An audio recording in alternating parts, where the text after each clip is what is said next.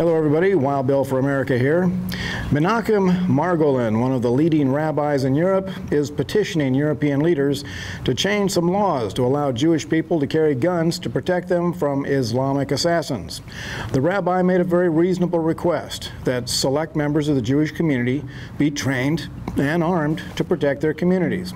The recent bloodshed shows the urgent need to, quote, stop talking and start acting.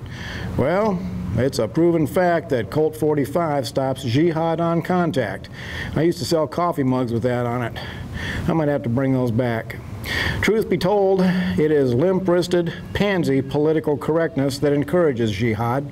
Sadly, Europe is stuck with limp-wristed, sissy politicians who have no idea how to fight for their people. Well, we are too, but in this country that's only temporary. Anti-Semitism is skyrocketing in Europe, and it seems to coincide with the skyrocketing persecution of Christians in the USA. Isn't that interesting? I support the rabbi's request, and I'm asking the decent Americans to support him as well. The storm clouds of persecution are forming over both the European nations and the USA. Over there, it's the murderers of Allah. Over here, it's the sexual mafia, attacking anyone who speaks out for God's institution of marriage and God's standards for sexual morals.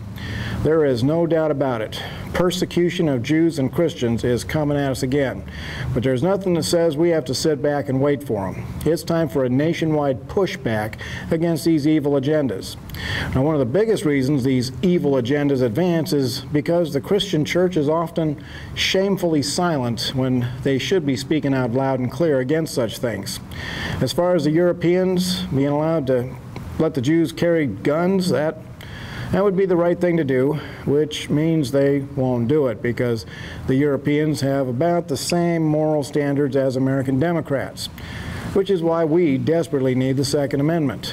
But I am always an optimist, so I'm encouraging American gun makers to start manufacturing Kosher 45s for the defense of the Jewish people.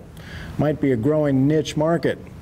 And for you people who will call me names for supporting the Jewish people, take your Nazi card and stuff it right up there next to your race card.